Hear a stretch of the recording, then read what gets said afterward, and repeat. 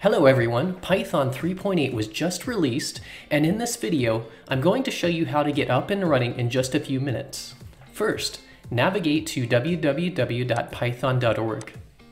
Click on Downloads, and on the right, you'll see a button to download the latest version of Python, which is currently 3.8.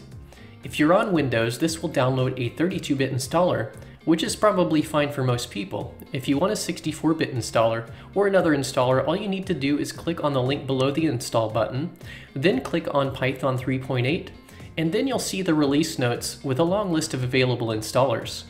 However, for this video, I'm going to do the standard install. The process is the same if you choose the 64-bit executable installer.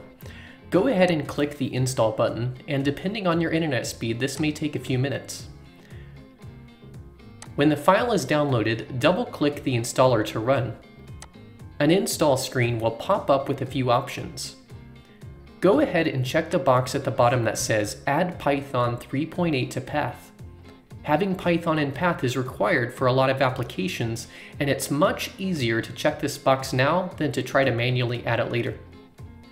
Next, click the button to install. After the program has installed, you'll see a screen showing that the install was successful. Finally, open up the command prompt and type the word Python to test if Python was installed successfully. If the install was successful, you will see the Python version information load onto the screen as well as the Python command prompt. At this point, you are ready to start coding. If you enjoyed this video, please make sure to smash that like button and subscribe for more content like this.